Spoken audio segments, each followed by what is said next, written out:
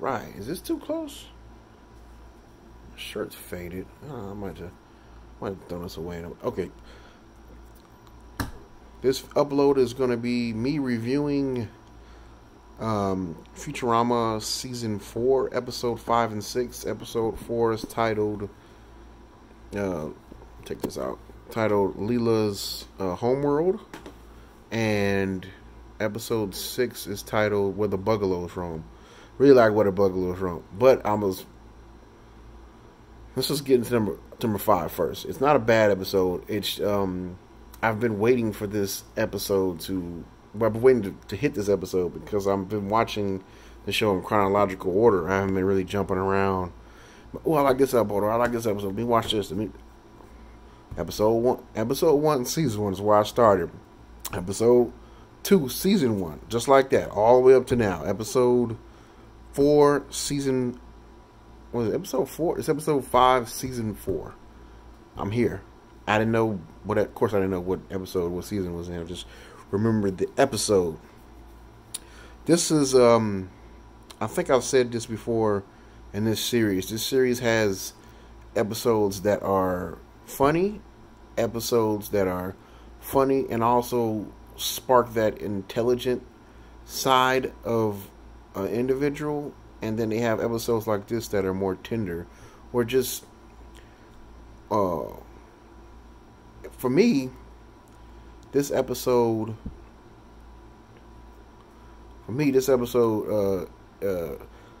gives me a sense of fulfillment. Why do I say that? Because I've been waiting to hear the backstory of Leela for so long. And, of course, like I said, I've watched this series several times, so I knew she was an alien. I knew she was a mutant. But I still wanted to get the payoff of watching the episode. And being exposed to every little detail, because it's like a foggy memory, really, when you 556. It's like a foggy memory when you, it was foggy in my memory when I can recall the episode, but now watching it again, I was like, perfectly done. It explains a lot. It opens you up to a whole other world, or a whole other look at Leela. Because overall, Leela's a pretty simplistic character, and this one adds another layer of depth, or I can't say the word. Adds another layer to her, makes her more layered. Well, yeah, I have no vocabulary right now today. Like I've been out in the sun too much, but it makes her a more well-rounded character. As far as other characters that show up in this episode, of course, Fry's in it. Fry's always going to be there because he has this infatuation with Leela. Not even a crush. It's way more than that. He saves the day. He stops her from actually harming her parents, because her parents are fearful that if she was to find out that she's really a mutant, something silly like she was really finding out, she would hate herself or she would hate them. Like, no. I think this is actually one of the episodes that gets you thinking now that I really sit here and ponder on it. Like, it's no matter who you come from, there's a certain type. They call it unconditional. They've given it a name, but I feel like it deserves more than that. There's a certain type of love that comes from a parent towards a kid. Although, of course, there's instances where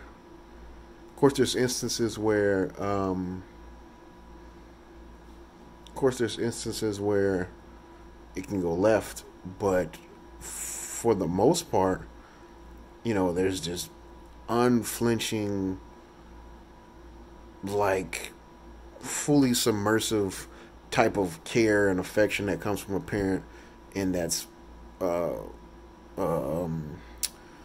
just thrown or it tries to encapsulate their children, which I think is portrayed perfectly in this episode. They would do anything to give her a better life, and I feel like they did. They had to give her up,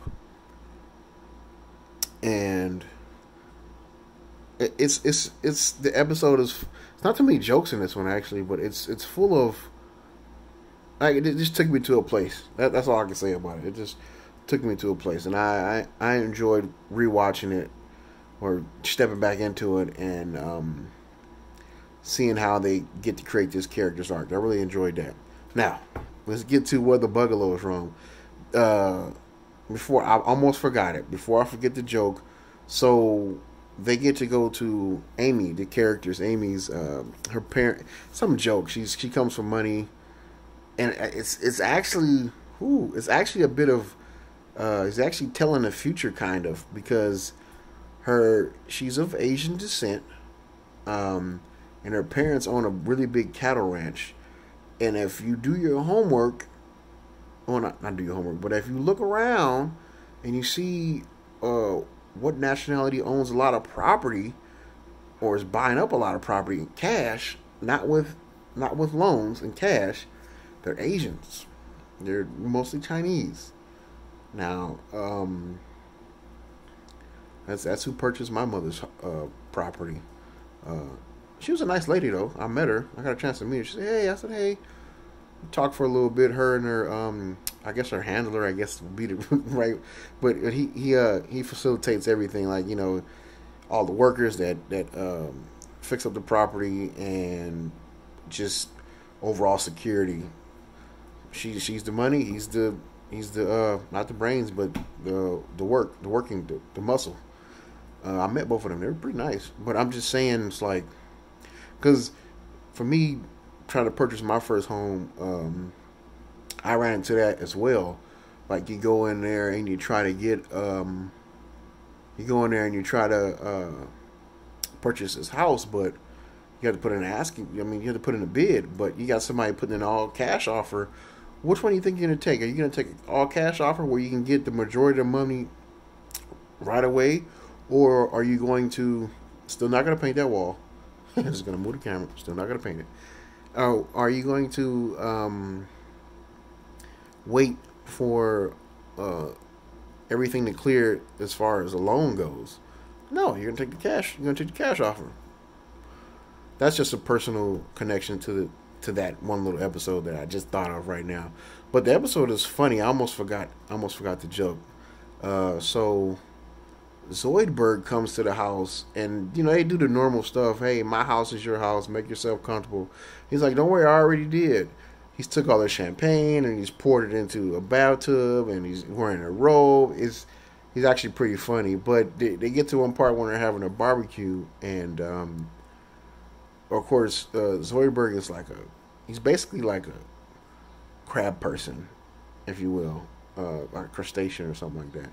So they're sitting there eating caviar, and he's like, "Oh yeah, let's let you know I fertilize your caviar because caviar is fish eggs. If anybody doesn't know what that is." So that made me laugh out loud. That was funny, and the fact that and Amy's father was eating it. So the fact that as Amy's father is eating it, and he's telling him, "Yeah, I basically gave my portion or gave my half of the."